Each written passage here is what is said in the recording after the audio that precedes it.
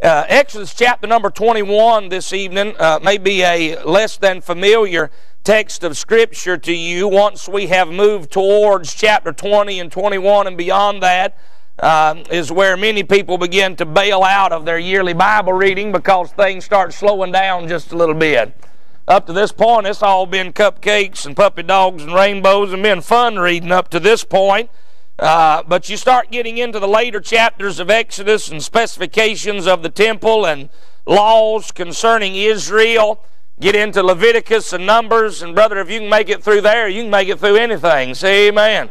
And a lot of people just kind of decide, well, I'm just going to go back and anchor down over there in something like I can do all things through Christ, which strengtheneth me.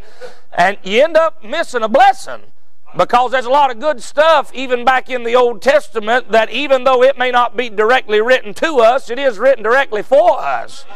And it's all profitable this evening. In chapter number 20, we understand what chapter 20 is. It's the Big Ten. It's God giving the law, the Ten Commandments on 2 tables of testament to Moses on top of Mount Sinai. We're all very aware and familiar with that. But just as soon as God gives the law that condemns man, just as soon as God hands down the law that shows us how rotten we are, how filthy we are, how ungodly we are, and how every one of us have broken all 10 of the laws that God writes down in chapter 20 and hands to Moses, immediately after the law that condemns us, God gives us grace that restores us. God gives us a picture of the Lord Jesus Christ in chapter number 21, giving grace to sinners like you and I. It was the law that came by Moses, but thank God, right on the heels of that was grace and truth came by Jesus Christ. Right after we find the law in chapter 20, God nestles a beautiful little picture of the good saving grace of our Savior in chapter number 21, verses 1 through 6. Would you read this with me tonight? Follow with me. Verse number 1, chapter 21. Now these are the judgments which thou shalt set before them. If thou buy an Hebrew servant, 6 years he shall serve, and in the 7th he shall go out free for nothing.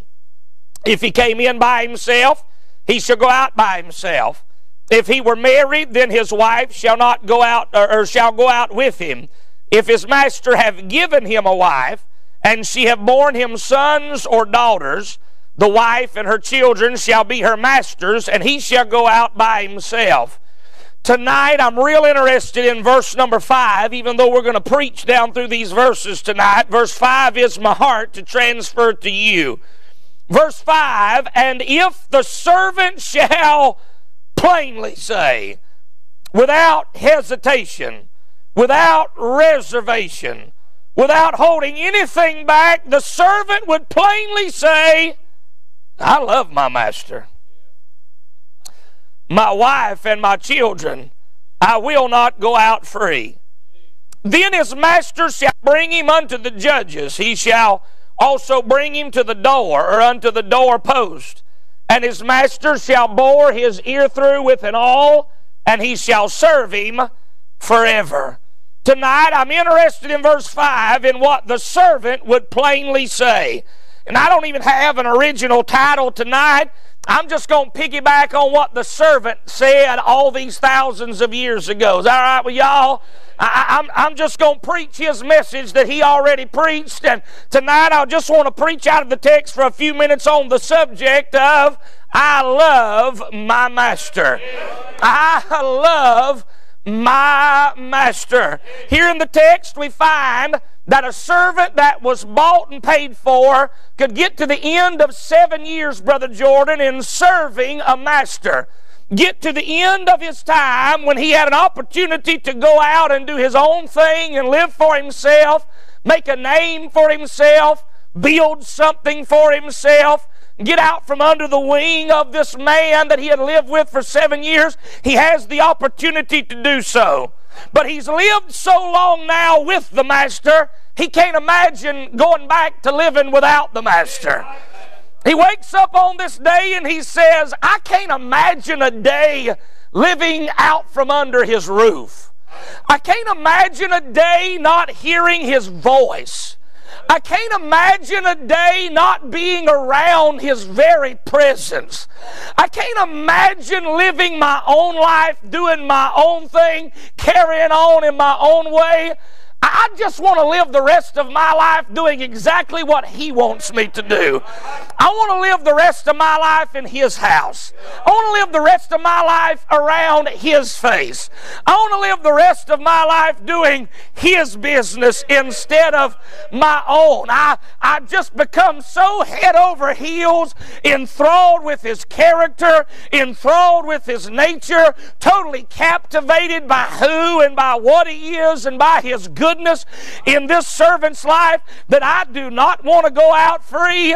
I don't want another master. I don't want to be my own master. I love this master, and I think I'll just stay with him for the rest of my life. Now, some of y'all sitting in here tonight, you may hear me tell this story and say, "Preacher, that's the craziest thing I ever heard of. Why in the world would someone given the opportunity to go out and live on their own, being their own master, be the own guide, and be the own guard of their life, why in the world would somebody say, I don't want to?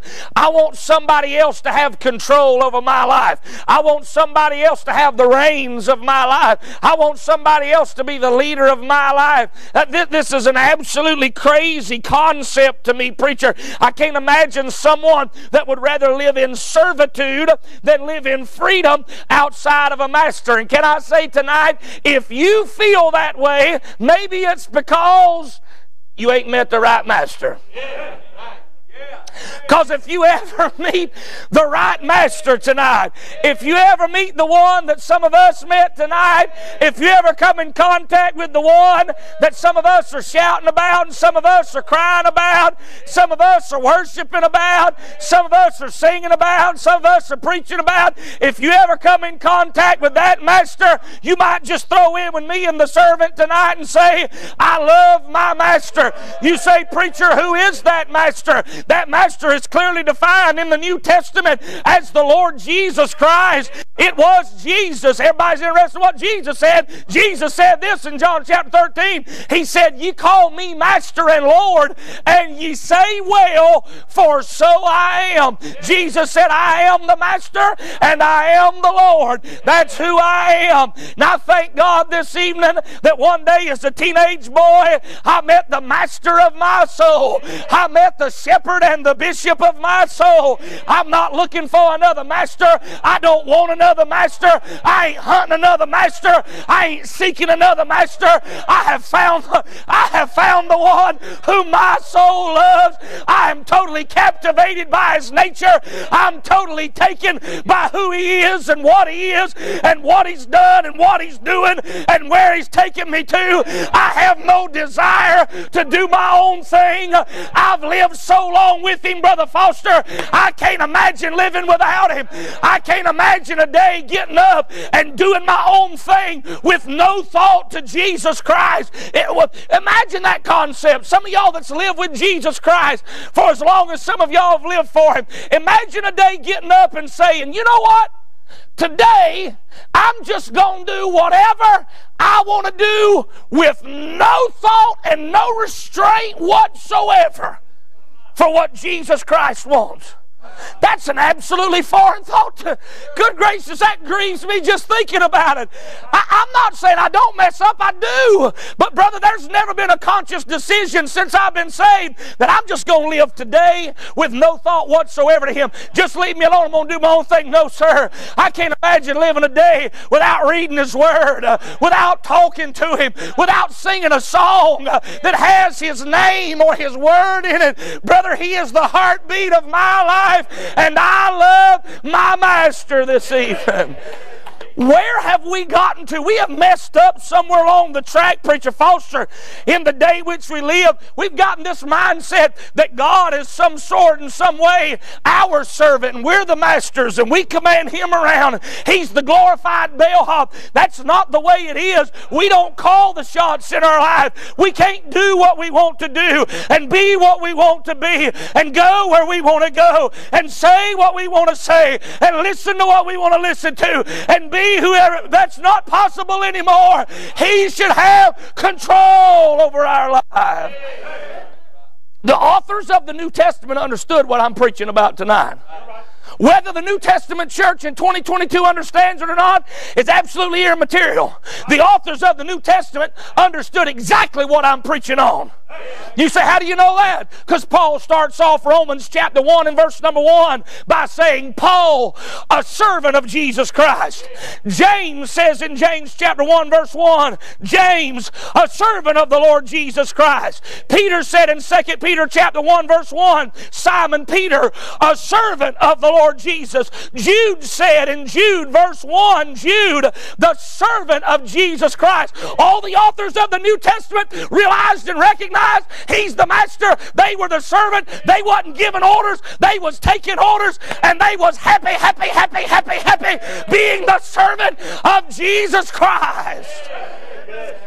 You know what the greatest advertisement is for Jesus? The greatest advertisement for Jesus Christ is happy servants. Happy servants. I ain't mad about being a Christian, Brother Lancaster. I ain't sad about being a Christian. I ain't in here tonight like, man, I wish Jesus had to save me. Nah, I can't enjoy life no more. No. You ain't enjoying life if you ain't living for Jesus. You know what the Bible said in the book of 1 Kings and right over there chapter 9, 10, somewhere along in there? The Bible said the Queen of Sheba came to hear the wisdom of Solomon.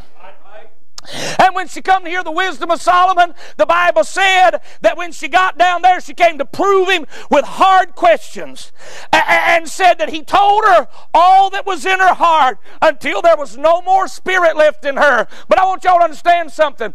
It wasn't his answers that knocked the spirit out of her. Go back and read it. It's not the answers and the wisdom of Solomon that knocks the spirit out of her. What knocks the spirit out of Solomon is Solomon's servants.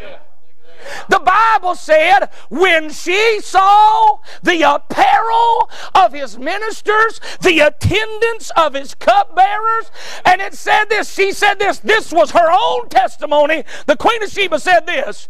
She said, happy are these thy servants which stand continually before thee and hear thy word. The Queen of Sheba said this. She said, you know, I got servants too. I'm a queen, you know. I mean, I'm from down there in Sheba. I got servants too. But I'm going to tell you something, Solomon. My servants don't act like your servants act. I got servants too. But my servants, they don't love me like your servants love you. Solomon, when my servants come in, they clock in right on time and clock out right on time. They ain't getting there early and they ain't staying late. And when they come in, they walk up and say, what you want to drink? I'd like some tea. They come in, there's your tea. What else you want today? They ain't happy about it. You can tell they ain't happy about being a servant. I see them over by the water cooler talking bad about me and talking junk about me. But Solomon, your servants are a whole different breed. Why, when your servants come walking up, they got a smile on their face. I hear them walking off singing songs, and man, they don't just run off when the service and the meeting's over with. They hang around and they say they want to just stay around and hear your wisdom some more. Solomon, they love you to death. You know the greatest advertisement for Jesus Christ is servants just like that. Servants that are absolutely in love with Jesus. They sing songs about Jesus. They tell people about Jesus. They worship Jesus. They lift up Jesus. Their life's all about Jesus. The greatest advertisement is happy servants. I know some servants of Jesus that if what they got is what servanthood should be, I don't want it. You know, the Bible said, no man, this is Jesus said this, I'll quote another Jesus quote, no man can serve two masters. He'll love one and despise the other, or he'll cling to the one and hate the other. No man can serve God and mammon. In other words, you can't serve Jesus on revival day and on Sunday and then go serve yourself Monday through Saturday. Jesus doesn't want a weekend relationship with his servants. He wants full-time relationship with his servants. I love my master tonight. I'll just encourage you for a few minutes on this thought about I love my master. There are some reasons why I love my master, the Lord Jesus Christ. And if you read chapter 21 and these first 6 verses, my reasons are the exact same reasons why this guy loved his master. All of the reasons why he loves the master are all in the text tonight. Can I show you 3 reasons why this guy said he loved his master, and they're the same reasons why I love my master tonight. Number 1, I love my master because of a purchase. I love my master because of a purchase. Did you notice the first thing that is said about this guy and his relationship to his master? Did you see what brings the master and the servant into contact? What brings them initially into their relationship is a purchase gets made. Watch the first 3 words of verse 2. The first 3 words of verse 2. If thou buy. What brings the servant and the master into contact anyways? There was a purchase made that brought these 2 lives together. The master bought the servant. And I thought to myself, Preacher Foster, why did this man need purchasing in the first place? Why did he need buying? Why was he standing on this auction block? And it hit me like this. The reason why he's on the auction block is because of bad choices he has made. The reason why he wound up on this auction block, Brother James, it's not because of something the master did or somebody else did. It's because of something he done. Somewhere in this man's immediate past, he had made a bunch of bad, stupid decisions, and now they're coming back to haunt him. He has borrowed so much money that he cannot pay it back. He has, listen to me now, he has accrued a debt that's higher than he can pay off. His debt is way up over his head. And now the creditors have come and said, hey, pay up. Well, I can't pay up. Well, we taking your barn, and we taking your livestock, and we selling your land off. Now we go auction your house off. Now everything you got's gone. And last of all, after it's all been sold because he can't pay for it, and he's got a debt clear up over his eyeballs, now he stands on the auction block himself, and now he's being sold last of all. You know what this is a picture of? It's a picture of us. You say, I ain't never been in a shape like that. Yeah, you have. This is what Paul said about all us in here tonight. Paul said, Romans chapter 7, for I am carnal, sold under sin. Paul knows what it's like to have a debt of sin mounted up over his head that he cannot pay for tonight. You know how mankind wound up in the bad place we in tonight? Your bad decisions. Yours. Let's just bring it right down where we are. Your bad decisions is what was sending you to hell. You was a sinner by birth, sinner by nature, and sinner by choice. I know how we get. We start understanding a little bit of the Bible, and when we do, we start shifting the blame for what we are to somebody else. We all start saying, well, you know, it ain't my fault why I turned out like I am. It's Adam and Eve's fault back over there. Come on now. Come on, y'all, look up in here, put your think caps on with me for just a minute. Are you really going to blame your dirty mouth and your dirty thoughts and you being ugly to your wife and you being mean to your husband? You really going to blame the things you've done wrong in the last week or so? You going to blame that on some folk that died 6,000 years ago? I mean, really, you going to blame all your bad choices and all your sinful decisions on 2 folk been dead 6,000 years? Let them folk be dead and go on to wherever they went to. Just leave them alone tonight. They dead and gone a long time ago. If you was in the Garden of Eden 6,000 years ago, you'd have ate the fruit just like they did. We'd all been in the same shape just like we are. Don't act like you something special or something different. Your own bad choices is why you have wound up on the auction block of sin tonight. It was our own bad choices, this man's own bad decisions, but yet, enter the master. Enter the good man of the story. See, the story ain't about the servant, it's all about the master. We'll find that out when we go. All of a sudden, this good man steps up and he sees the plight of this poor old fella that's messed up in bad shape. I mean, everything's gone. It's all, and by the good grace and mercy of his own kind heart, he steps up and says, I'll buy him. I'll take him and I'll put him back on his feet. I'll restore to him everything that his bad decisions have cost him. I'll take him. But wait a minute. On the day that he buys the servant, he can't just buy the man.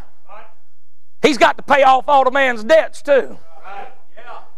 See, the man still owes a lot of stuff. He can't just step up and say, well, what's that guy cost? Well, he cost, $95. Cost $120. Okay, I'll pay it. No. It's deeper than that. See, the man's got a mountain of debt attached to him. This man is inseparably tied to the debt that he has caused. Somebody's got to pay that off so that this man can go free with somebody. And so the good man steps up, walks to the first creditor, and he says, what's he owe you? He says, well, I'm telling you, he spent this and this and this and couldn't pay for that. This is what he owes me. Okay. Paid off. Paid in full. He don't owe you nothing. You can't never come back and say that he owes you a dime. I've paid it off. He don't owe you anything. It's all been paid for. What's he owe you? Well, he owes me this much, all right?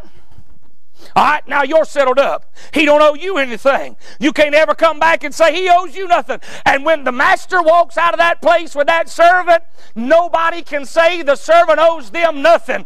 The master has paid it all off. He ain't beholden to nobody. There is no creditor that can come back and say, hey, you owe me. There is therefore now no condemnation. Who shall lay in? Glory to God. Who shall lay anything to the charge of God's elect? Brother, you looking at a man tonight that when Jesus bought me, he didn't get much when he got me, but I'll tell you what he did for me. He stepped up to the plate, and in one single substitutionary act of sacrificial love and mercy on an old rugged cross, paid my debt off, paid my fine off, wiped it all clean with the rich red royal redeeming blood of the Lamb of Calvary. We were not redeemed with corruptible things as silver and gold, but with the precious blood of Christ. And tonight I owe nothing. It's been paid off. Nothing over my head, nothing in my past, nothing in my future, nothing in my present. It's all been taken care of.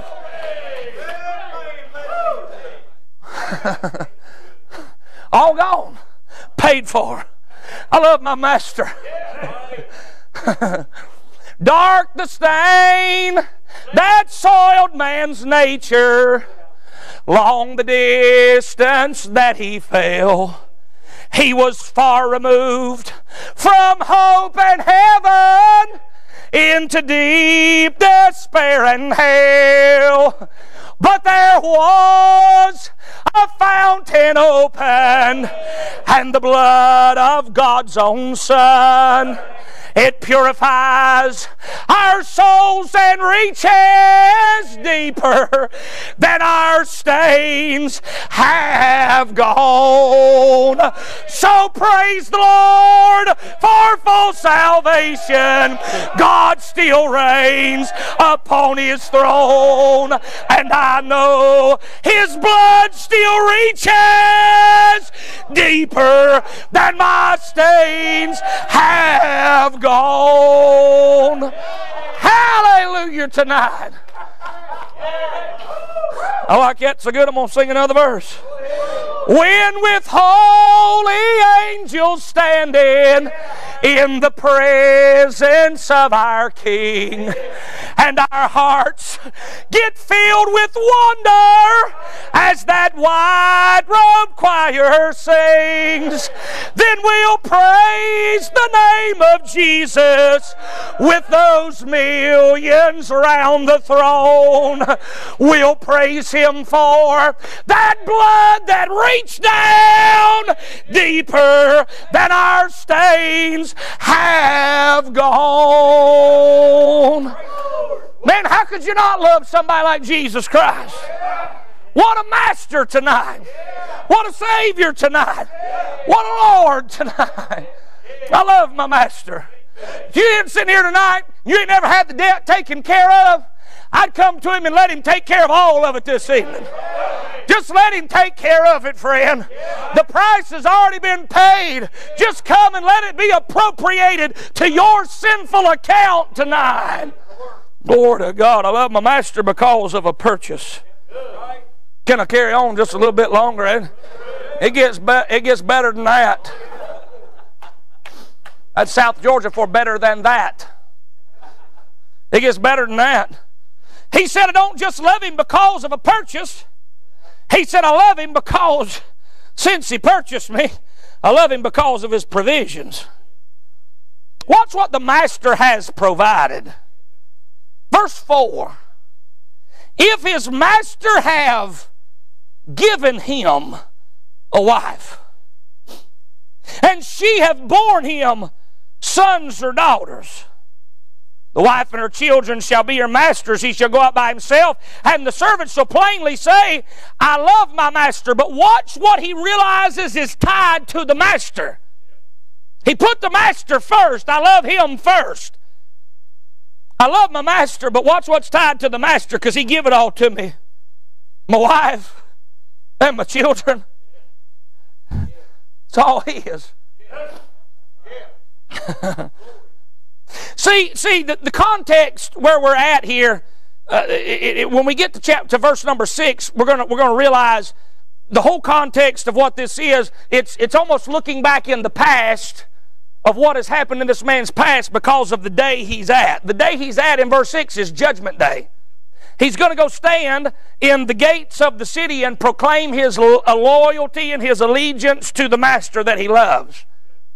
And the picture in the text is this. It's Judgment Day, and his mind is reminiscing on all that the master has done for him. Brother Foster, he wakes up on Judgment Day. And when he wakes up on Judgment Day, brother, he opens his eyes and he looks, and there's a roof over his head, and he's laid in a nice warm bed. And immediately his mind goes back and he remembers, I remember what it was like to be evicted. I remember what it was like not to have anywhere to lay my head down. I was broke, busted, and disgusted, and standing on an auction block, and he looks at that roof over his head and feels them blankets up over him. He says, man, he's been good to me. He gets out of bed and he starts walking down the hall to the kitchen, and he already smells the breakfast wafting down the hallway into his nostrils. He fixing to eat. Walks in the kitchen, and there stands his wife cooking breakfast, and she turns around, walks over to him and kisses him and says, good morning, honey, I love you. And it's different on this day than it's ever been before, because it's Judgment Day. He's reminiscing. And I can see big old tears well up in his eyes, and he just kind of looks at her, and she says, what's wrong? He says, oh, I love my master. He gave you to me. I'd have never met you if it wasn't for him. You are a blessing of my master. About that time, he hears little feet running down the hall. Says he got children. Brother Jordan, and he hears little voices saying, Daddy. He turns around and looks, and his youngins come and grab him by both legs and says, good morning, Daddy, we love you. He picks them babies up and holds them and says, he gave y'all to me. And this old boy looks around at everything in his life. Clothes on his back, shoes on his feet, food fitting to be in his belly, a wonderful wife and beautiful little children and a roof over his head, and every good thing in his life, he says, I love my master. Say, why in the world do you make such a big deal out of Jesus, run around the country and hollering about Jesus and all that? Because I feel the same way this fella feels. Everything in my life, I know where I can trace it back to. I can't claim anything. I can't poke my fingers in my lapel and poke my chest out and say, well, I'll tell you why I got what I got. Oh, Zorn done pretty good for herself. Oh, no. Oh, no. I have to bow my unworthy head, lift my unworthy hands, and say like James said, every good and every perfect gift comes down from above, from the Father of lights, whom there's no shadow, neither variableness or turning. Every good thing in my life, I can trace it back to the doorstep of the good grace and mercy of my Savior. It's all because of Him. It's not because of me. He's been a good master. I can't ever read this text and read this stuff without thinking about how good He's been in my life, Brother Doug. I read this thing and I think just like the servant, I met my wife at church at the Master's house. Now I look at my wife, we're soon to be married 18 years. And I look at her and I realize He gave you to me. I got 4 beautiful children. My oldest just turned 16. Pray for me. My second one's 15. Let me use my left hand. Y'all pray for me on that one too. 3 beautiful girls. A little boy had cancer when he was 4 years old, and God brought him through that. He lives with 1 kidney, but he does just fine. You never know any different. Now look at the goodness of God in my life. God lets me pastor what I seem to be one of the greatest churches on the planet. Great people that God lets me preach to. God lets me meet wonderful people like you on a regular basis. And I just look around and I say, I love my pastor. Man, he's been better to me than I've ever deserved. Let me pause right here and say something to all the church brats in the building. I talk like that because I am one. Second generation Christians, what I'm talking about. People that you ain't never known nothing but the Master's house. God didn't get you off a bar stool. God didn't get you out the crack house. You never know nothing but living in the Master's house. You had to be bought and purchased just like everybody else did. But I want to say this, and what a blessing it is to all you second generation Christians, whoever all they are in here. Listen to me. Don't you ever resent the fact that God lets you be born in the Master's house. So I'm going to tell you what, we're living in a day, Brother Doug, where we got a bunch of sorry, good-for-nothing, bitter, mean-spirited, left-wing liberal lunatics that they're mad because they was brought up in old-time religion. They're mad about having a King James Bible preached to them. They're mad about the fact they couldn't social drink, and they couldn't suck cigarettes, and they couldn't do whatever they want, and now they're mad about all of it, and so now they talk bad about where they were growed up at. I ain't bitter or mad about none of it. I'm tickled to death that I've been around this all my life. I thank God I've been around preaching, been around. I thank God I never had to watch Daddy come in drunk and beat on Mama. I ain't never watched Mama hung over with a drunken stupor. I got to watch a Mama and a Daddy that loved God and took me to church, lived for Jesus. That's all because of the Master. It's all because the Master intervened in a messed up life and put me where I am today. All you second generation Christians ought to thank God that you are this evening. He's provided for us. Never went lacking. I was reading the other day and thought about that maniac of Gadara over there, the demoniac, 1,000 legion of devils in him or whatever over there. The Bible said that crazy nut was full of them devils and he run around naked, crying, cutting himself, couldn't be tamed. But the Bible said after he met the Master, when they come back out of the city, he had 3 distinct characteristics that was different than when they saw him before. He was sitting, whereas before nobody could tame him and he wouldn't sit down and be still. He was running around. He was clothed, whereas before he'd been naked. And he was in his right mind, whereas before he'd been crazy. And I can imagine they walked up to that fella and said, "Hey, you settled down there. You sitting. Where'd you get that peace from?" And he said, "He give it to me." "Man, you got clothes on. We ain't never seen you with clothes. You always run around in your birthday suit. Where'd you get them clothes from?" He said, "He give them to me." Where do you think he got them from? They didn't go back to town. The disciples obviously had an extra cloak, extra coat, something like that. And Jesus said, "Hey, y'all pitch in. Give the old boy some clothes to put on." Man, you talking straight now. I mean, you actually make sense when you talk to me. You ain't talking like, "I'm leading a minute." You're actually talking like you got sense. Where'd you get that sound mind from? He give it to me. And that fella run back home and he told him, every good thing I've got. Let me tell y'all something, every good thing I got, it all come from him. It all come from him. It was all because of him. And this evening we owe it all to our Master tonight. Cause of purchase, cause of provisions. Can I throw this out, verse 6, and we're done. We see because of the purchase and because of these good provisions, we find now that the servant makes a proclamation. A public proclamation. Watch what he says, verse number 6. Watch what happens here. After he says, I love my master, my wife, my children, I'll not go out free. Verse 6, then his master shall bring him unto the judges. Can I pause right here and say, when they come before the judges, it is not for the master to speak. Preacher, it's not for the master to speak here, because the master could say whatever he wanted to say and fabricate a story just to keep the servant with him. The master could step up and they look at the servant and say, hey, you love that guy? You want to stay with your master? And the master could step in between them and say, hey, just shut up. Yeah, he loves me to death, son. I've been good to him. No. It's not for the master to speak on this day. It's the servant's job to speak. The master stands to the side, and we're going to hear testimony from the servant today. And the judges say, hey, you want to stay with him? And he, oh, yeah, I love him. He's been good to me. Well, if you'd have seen me when he found me, you'd know why I love him.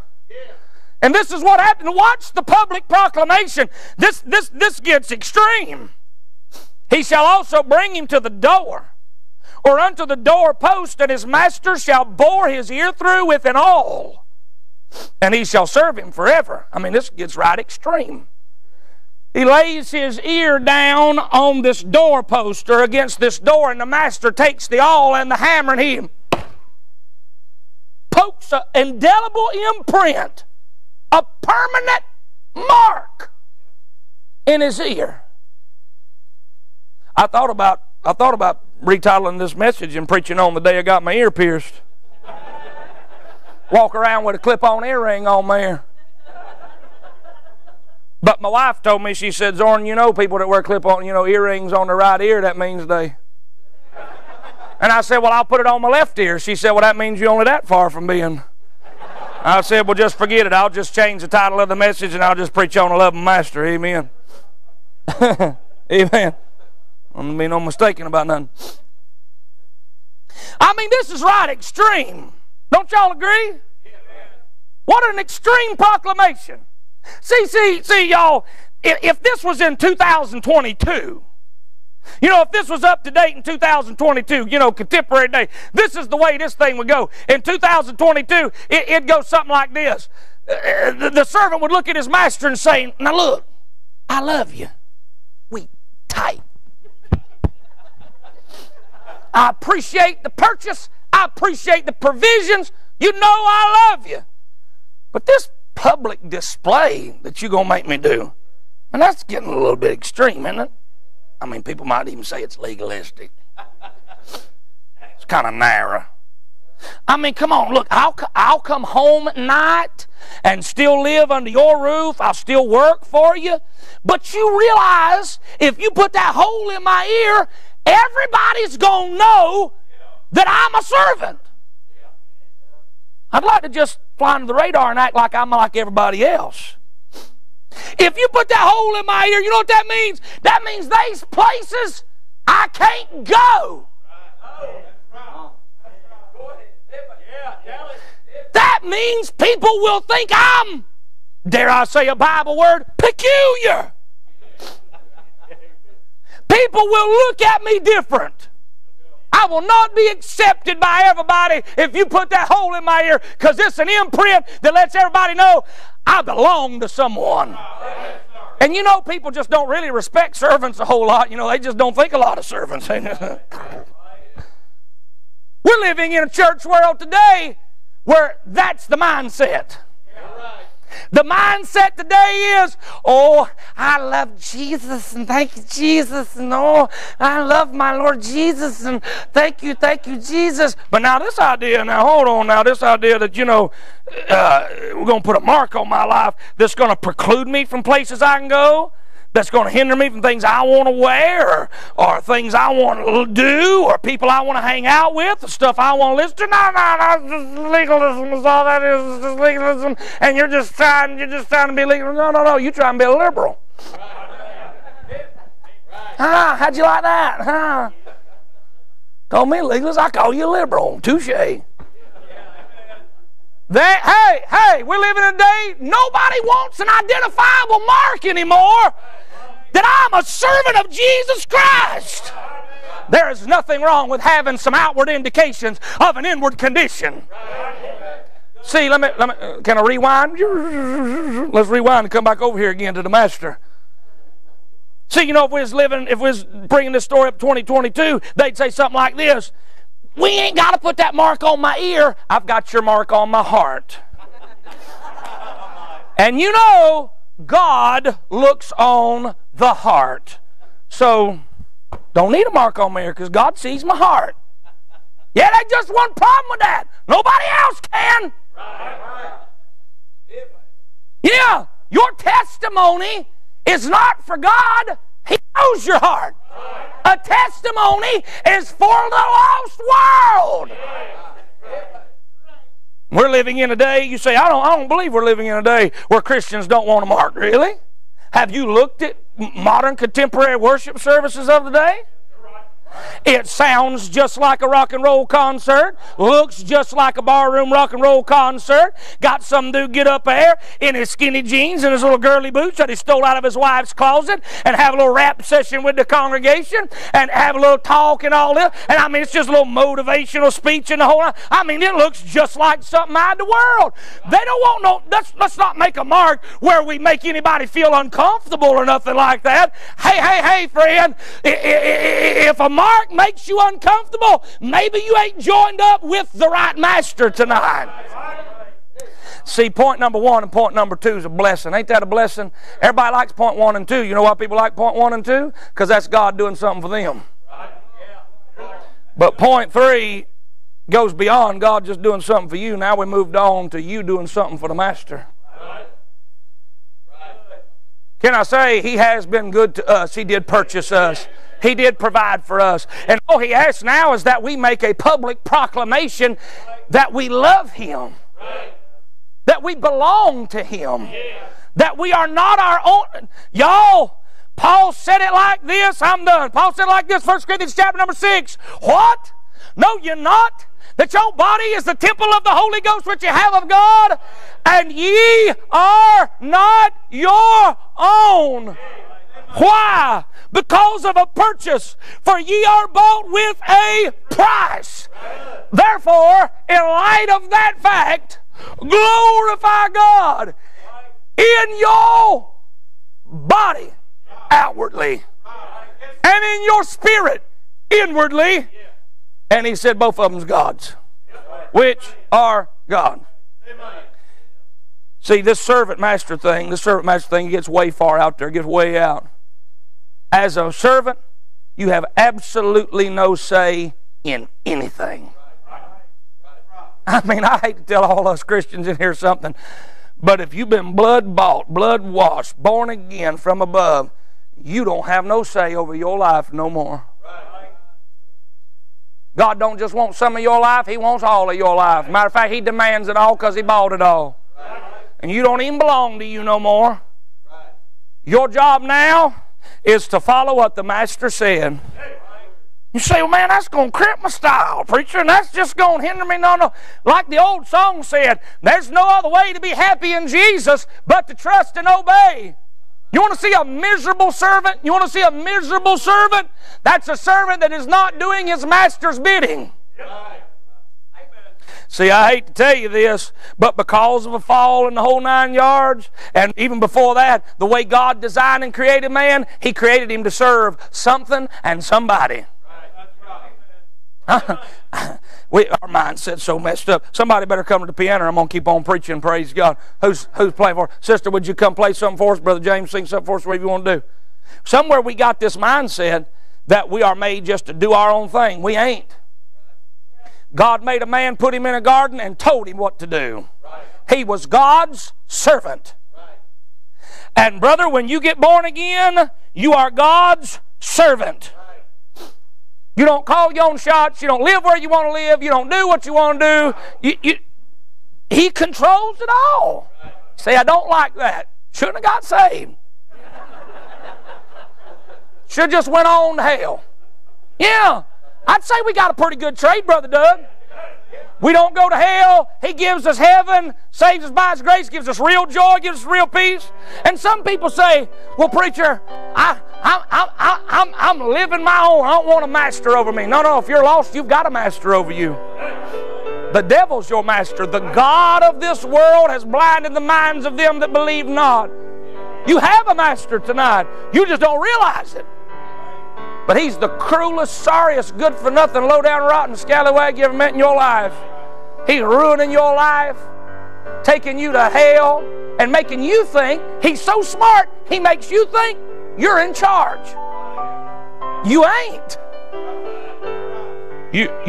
You're Pinocchio on the puppet string, and he's controlling your life. You don't even know it. Greatest day of my life is when the Lord come along, cut the strings, severed the cords, put His Spirit inside of me, made me alive, gave me something and somebody worth living for. And y'all, I don't just serve Jesus because I have to. I serve Him because I want to. I want to. He's been so good to me. How can I help but let this world know I love my master? Tonight, if He's not your master, won't you come down here and let us introduce you to Him? And if He is your master, won't you thank Him for a purchase, for some provisions? But then make your mind up, I'm going to go make a proclamation. I am not ashamed to be His servant. Let's all stand tonight. Father, thank You so much for good liberty. Thank You, Lord, for the good singing. I want to say personally and publicly in front of this whole crowd, and whoever would watch this later on, I love my Master, the Lord Jesus Christ. I am not ashamed of you. You were not ashamed of me. You gave your all for me. You were identified with me on the cross. Lord, now You ask me to be identified with You. Help us, I pray, in Jesus' name. Amen. If you enjoyed today's message, head on over to ibcflorence.com and click on Sermons. And don't forget to check out our other links in the notes section of today's broadcast. As always, thanks for listening.